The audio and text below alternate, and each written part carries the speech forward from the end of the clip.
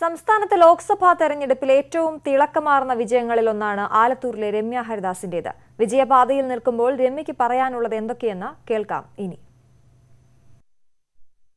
ആലത്തൂരുകാരുടെ പ്രതീക്ഷയനുസരിച്ച് ആലത്തൂരുകാർ ആഗ്രഹിക്കുന്ന രീതിയിൽ മഹാത്മാഗാന്ധി പറഞ്ഞ പോലെ നമ്മുടെ ജീവിതത്തിൽ കണ്ടിട്ടുള്ളതിൽ വെച്ച് ഏറ്റവും സാധാരണക്കാരനാരോ ആ ആളിനെ ഓർത്തായിരിക്കണം ഒരു ജനപ്രതിനിധി പ്രവർത്തിക്കേണ്ടത് എന്നുള്ള ഒരു വലിയ സന്ദേശം ഉൾക്കൊണ്ടുകൊണ്ട് മുന്നോട്ട് പോവുകയാണ്.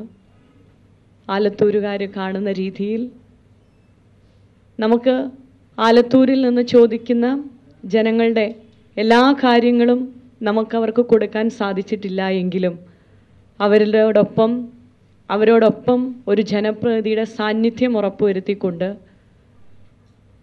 ദുഃഖങ്ങളിലും പ്രയാസങ്ങളിലുമൊക്കെ ആലത്തൂരുകാരോടൊപ്പം ഇനിയുള്ള ദിവസങ്ങൾ ചെലവഴിക്കുന്നതിന് വേണ്ടിയും അവരുടെ പ്രതീക്ഷയ്ക്കനുസരിച്ച് പ്രവർത്തിക്കുവാൻ നിങ്ങളുടെ എല്ലാവരുടെയും പിന്തുണയുണ്ടാകണം.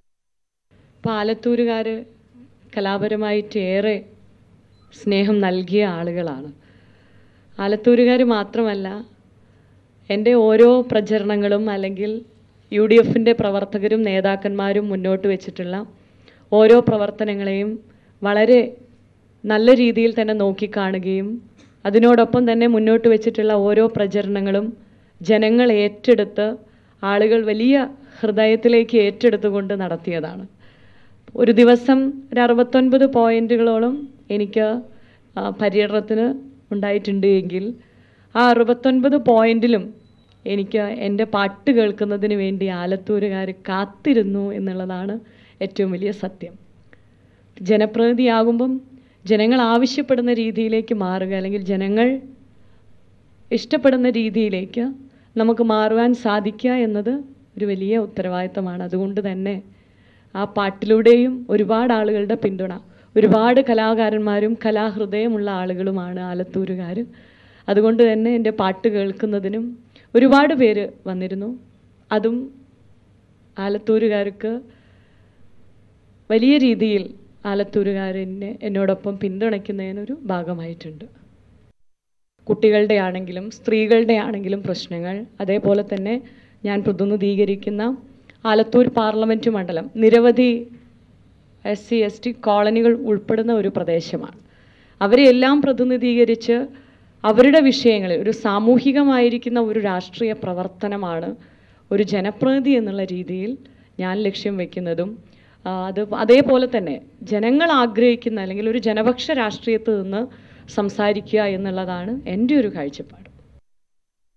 ഒരു മുന്നണിയുടെ കൺവീനറെ നമ്മൾ ഓരോരുത്തരും ബഹുമാനിക്കുകയാണ്. അപ്പം ആ കൺവീനറുടെ ഭാഗത്തു നിന്ന് അങ്ങനെ വന്നതിൽ ഒരു ചെറിയൊരു മാനസികമായിരിക്കുന്ന ഒരു പ്രയാസം ഉണ്ടായിട്ടുണ്ട്. പക്ഷേ അതിനെല്ലാം തരണം ചെയ്ത് മുന്നോട്ട് പോകാൻ, അവിടെയൊന്നും തളരാതെ അതിനെയൊക്കെ ഏറ്റെടുത്ത് എനിക്ക് താങ്ങും തണലുമായിട്ട് നിന്നത് ആലത്തൂരിലെ മുഴുവൻ ജനങ്ങളുമാണ്. അപ്പം ആ വിഷയത്തിൽ എന്നോട് ആളുകൾ ആ സമയത്ത് ആലത്തൂരിലെ ഓരോ സഹോദരിമാരും പറഞ്ഞ വാക്കുകളും ആ സമയത്ത് എൻ്റെ പ്രചരണ പരിപാടി നടക്കുന്ന സമയത്ത് തന്നിരിക്കുന്ന ഒരു പിന്തുണയും ആ വിഷയവുമായി ബന്ധപ്പെട്ട് ആലത്തൂരുകാർ അതിനകത്തുള്ള വ്യക്തമായിട്ടുള്ള തീരുമാനം എടുത്തിട്ടുണ്ടാവുമെന്നുള്ളതാണ് എനിക്ക് മനസ്സിലാക്കാൻ സാധിച്ചത്.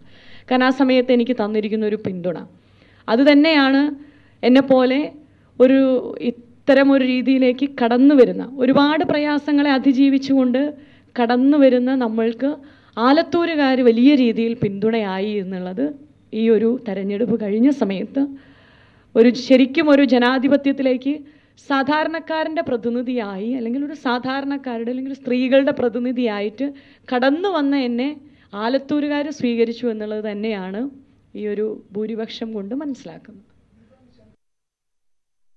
അപ്പം നിലവിൽ ആ സമയത്ത് ഒരു സ്ത്രീ എന്നുള്ള രീതിയിൽ ഞാൻ അന്നും പറഞ്ഞൊരു കാര്യം, ഒരു നിയമ സംവിധാനത്തിൻ്റെയും പിന്തുണയില്ലാത്ത ഒരു സ്ത്രീക്ക് പോലും ലഭിക്കേണ്ട പല കാര്യങ്ങളും നമുക്ക് അന്ന് ലഭിച്ചിട്ടുണ്ടായിരുന്നു. അതുകൊണ്ടാണ് ഞാൻ തന്നെ UDFൻ്റെ നേതൃത്വവുമായി ബന്ധപ്പെട്ട് അതിനൊരു പരാതി കൊടുത്തിരിക്കുന്നത്. അപ്പം ഇപ്പം അത് കോടതിയിലാണ്, അതുമായി ബന്ധപ്പെട്ട് കോടതിയിൽ ഇരിക്കുകയാണ്. അത് UDFൻ്റെ നേതൃത്വവുമായിട്ട് ആലോചിച്ചന്ന് കൊടുത്തതാണ്.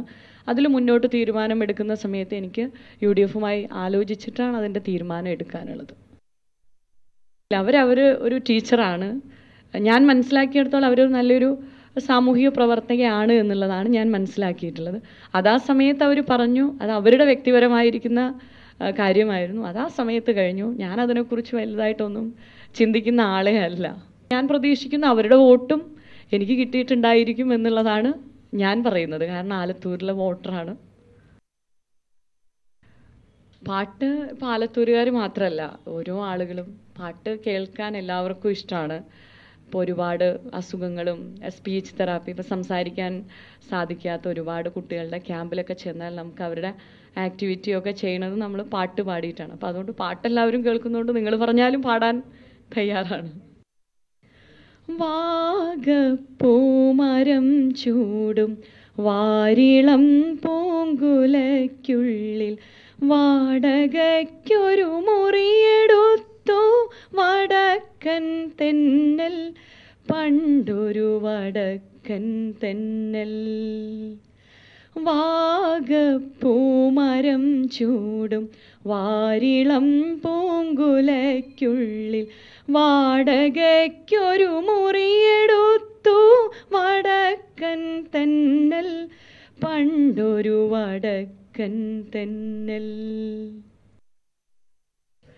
ठंडी ठंडी हवा चली केरल के गाँव में, रुक जाओ परदेसी आज मेरे गाँव में, आज मेरे गाँव में डरना खतल है, रुक जाओ परदेसी आज मेरे गाँव में, आज मेरे गाँव में.